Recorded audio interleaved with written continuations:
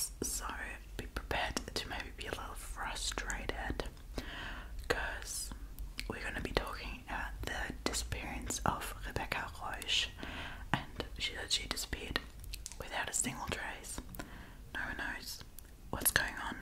It's really, really hard to find any proper evidence. So, as I said, we are going to be talking about the disappearance of Rebecca Reusch. Rebecca Reusch is a 15-year-old girl from Berlin, Germany, as I said before. And I'm going to make sure to put a lot of pictures up here. When looking at pictures from Rebecca, you're going to realize that a lot of her pictures look really different to each other. That was because a lot of her pictures are taken from her own social media, and she's done a lot of editing there, a lot of filters going on. Keep in mind she looks very, very different in a lot of pictures. So, Rebecca Reusch was last seen alive on the 18th February in 2019. So she has been officially missing for the last 3 years, with the case till this day still being unsolved.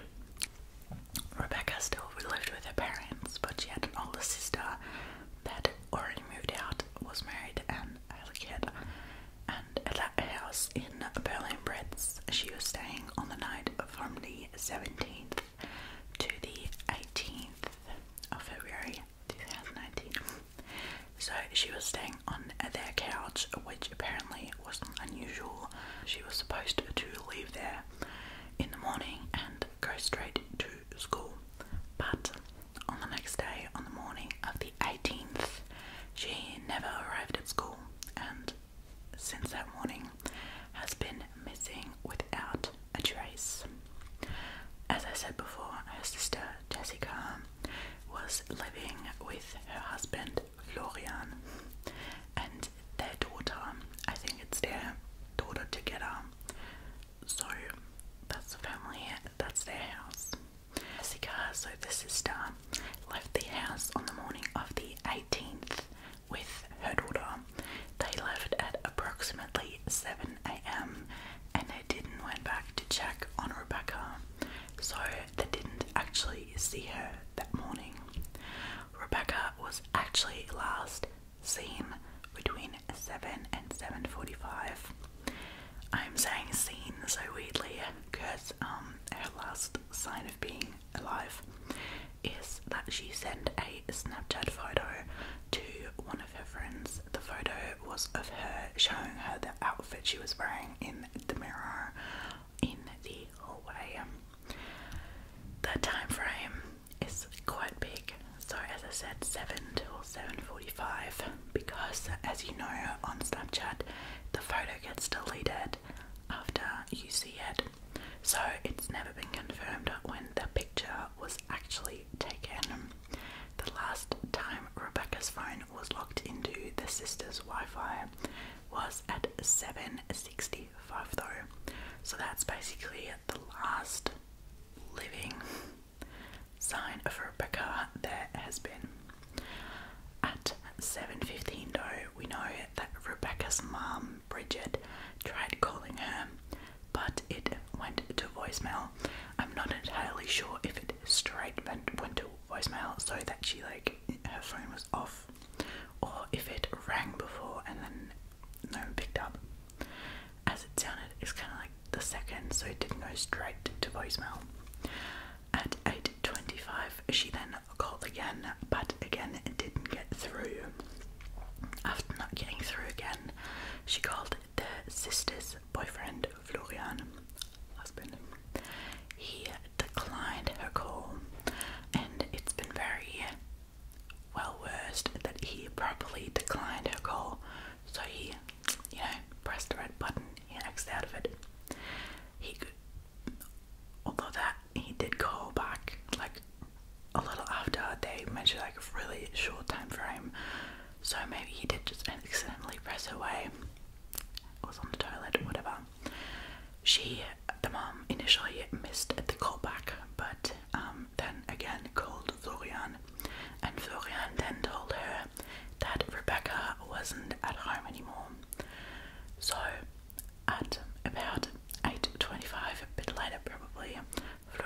notifies her that Rebecca isn't at the house anymore.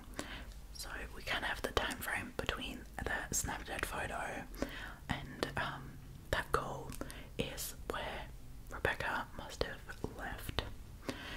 The mom also wrote Rebecca a WhatsApp message to her daughter. The message got delivered but never read.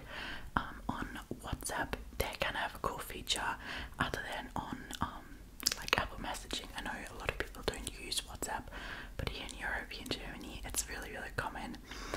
And if you send a message other than in, normal messaging where it just says seen, you get ticks. So you have one tick if the message has been sent but the other one didn't receive it. There's 2 ticks if the other participant received your message, and the ticks go blue if you've read the message.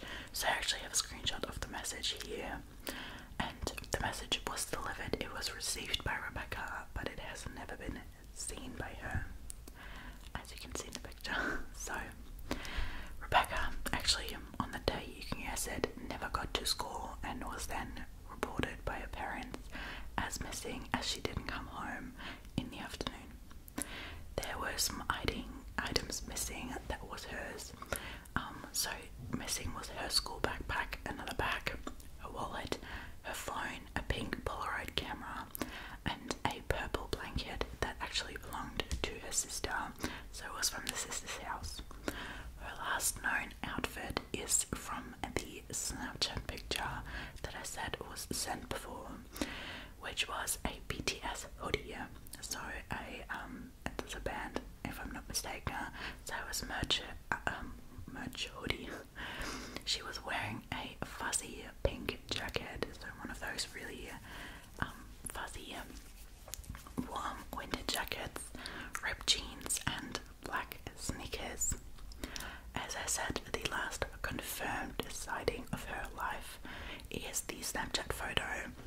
A neighbour of the sister, though, stated that she's seen her on the late afternoon on the 18th, so a while later, coming towards her on the street, carrying the blanket and looking upset. And she, as in the neighbour, stated it really, really specifically, because she was saying she remembers thinking that the floor was too wet to have a picnic, and she thought the blanket was for a picnic. So that's what the neighbour stated. The police later kind of debunked it, because they found out it didn't rain all day the day prior, so the floor wasn't wet at all. So, you can make of that statement what you will. It doesn't really make sense with the whole case that she would have been out at that time, late afternoon, that was like a lot later than when she officially went missing, and it didn't rain, so the whole statement is, a little weird. But now you know about the disappearance. As I said, there's just nothing to go off. But we're gonna talk about the suspects now. So at the point of the beginning in the investigation, there were 2 suspects. A boy she met on the internet, his name was Max, and her sister's husband, Florian.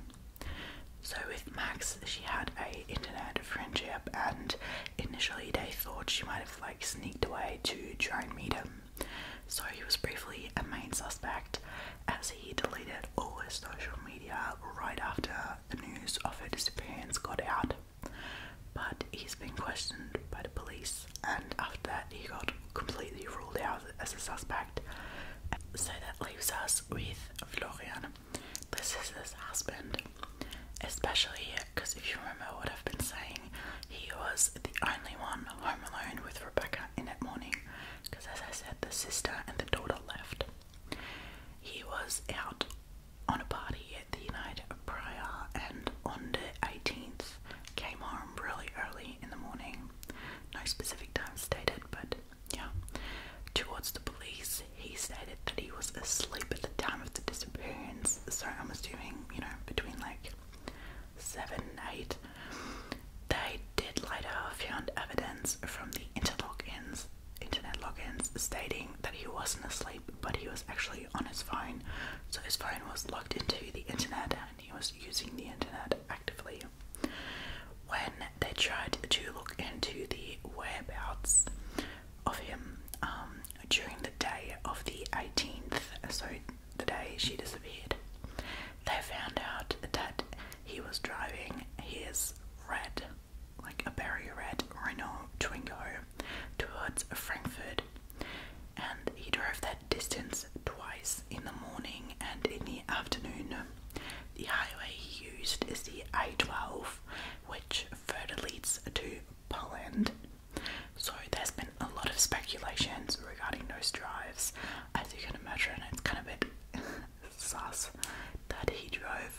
twice that day, the same distance, or like the same route. I don't think they could figure out the same, or how long he actually drove. It's just from a, I think it was from a plate registration thing on the highway, so I don't know he was there, but they don't know how far he drove or where he actually got off the highway. So as I said, lots of speculations, especially because there was a statement from the family, in particular Rebecca's father himself, who said in an interview that the drive had to do with a different business that they couldn't talk about. So as you can imagine, that sparked like a lot of interest and like a lot of other theories. And there were a couple more hints from the family, so I think from the sister, from Florian and stuff as well, that there was some hints that he was doing like some drug smuggling to Poland. This could never be proven, there's no actual evidence from it, but as I said, the family themselves kind of hinted at that there was something going on. I'm sure that's been like discussed with their lawyers and stuff, but they can't make that public. There has also been a report though on that day of a sighting of the same berry red Renault Twingo at the side of a forest. So there was a horseback rider girl who rode past the car, saw it parked there, and also saw a suspicious man around the area. The whole area and generally a lot of lakes, forests and stuff have been searched by the police. There's massive searches going on still after like 3 years. They did massive searches back then, but there's just not a single trace has been found so far. No evidence, nothing. She just like, and she was gone. It's so weird. Interestingly enough though, Rebecca's family has stated on a talk show, so publicly, that they do not think Florian had any involvement in the disappearance of their daughter, and that they actually believe that she is still alive. So I don't know, they must know more about those drives than we do. As I said, you know, they kind of hinted at some different stuff going on there. Apparently not very legal, otherwise they would have spoken about it. But they don't believe that he had any involvement, so I'm sure they know something we don't. I kind of can't wrap my head around it fully. I'm more so on the side that he had something to do with it. There's also been reports from his ex-girlfriends and people who've known him in the past that he was like really aggressive and abusive.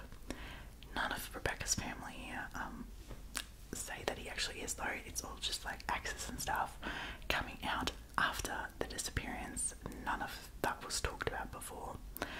So again, just another case that you just can't be sure of. And I mean, that's basically all they know at this point, and this is 3 years later. So where does this, kind of leave us? As I said, Rebecca has never been found, but police has actually stated that they're assuming she never left that house alive in the morning, even though they searched their house and the car, and they never found any traces of a struggle, neither in the house nor the car. They also arrested Florian twice at this point, but they always had not enough evidence, so I had to let him go. I think they also are like super unsure about the motive, because why would this random husband of her sister want to have her 15-year-old sister be disappeared? Make it make sense. He still though is the main suspect even now 3 years later. There's also been some rumours going on, I've seen a lot of it on TikTok, that Rebecca has been sighted in Krakow, Poland. This has never actually been confirmed though.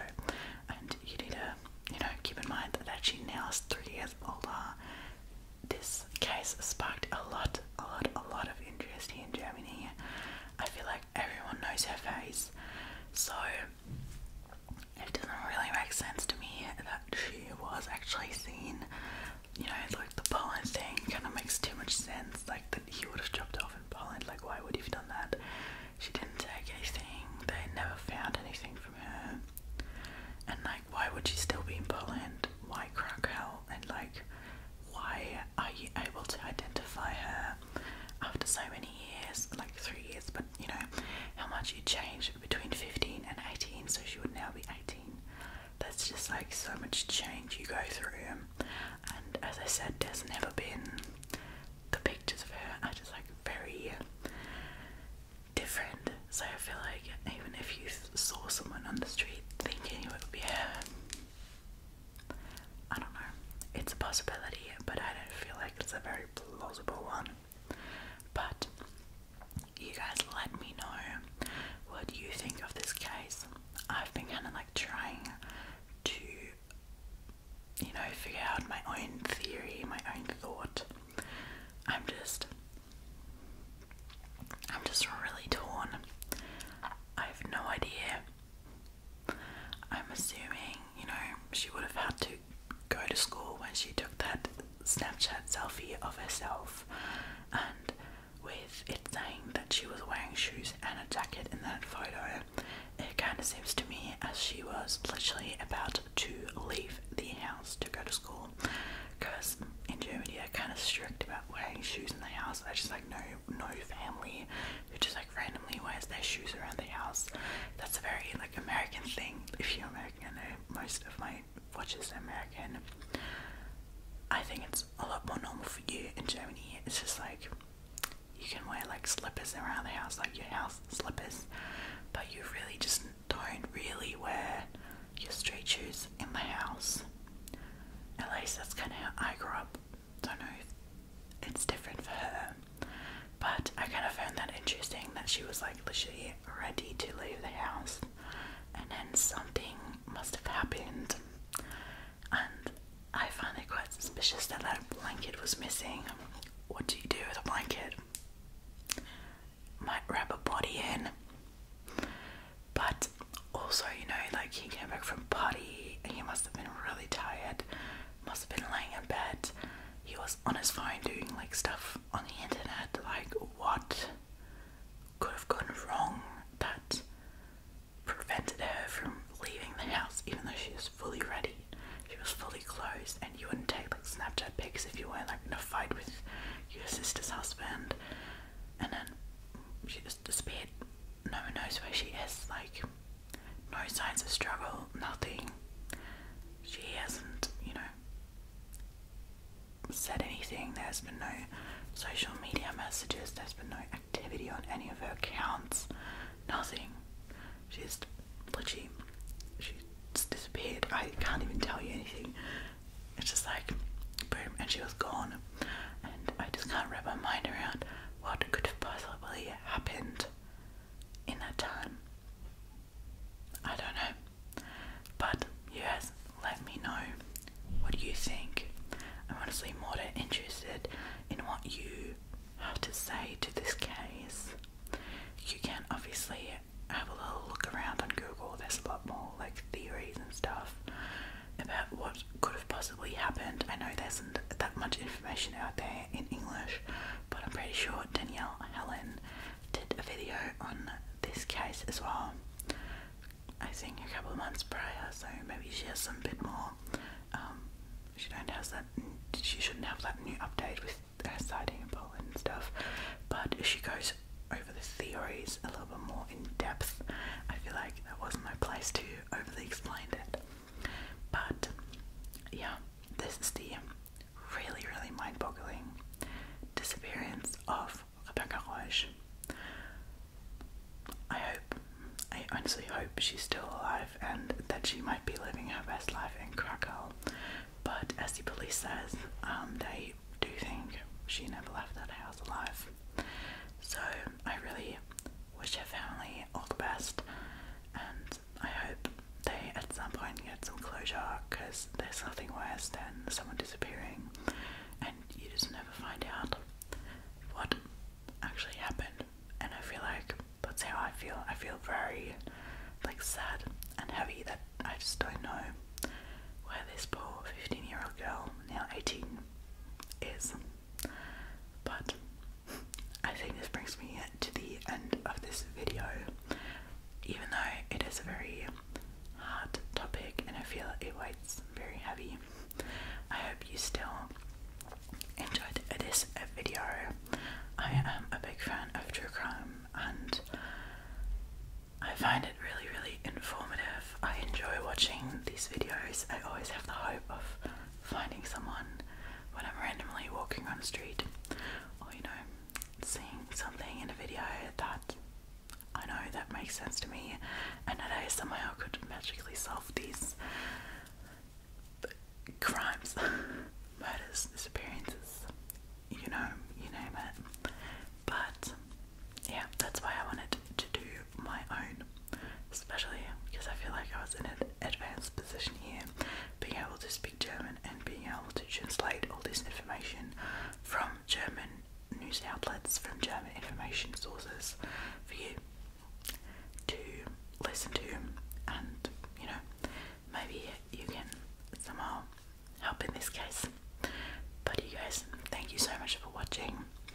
I hope you're not feeling too heavy after this video.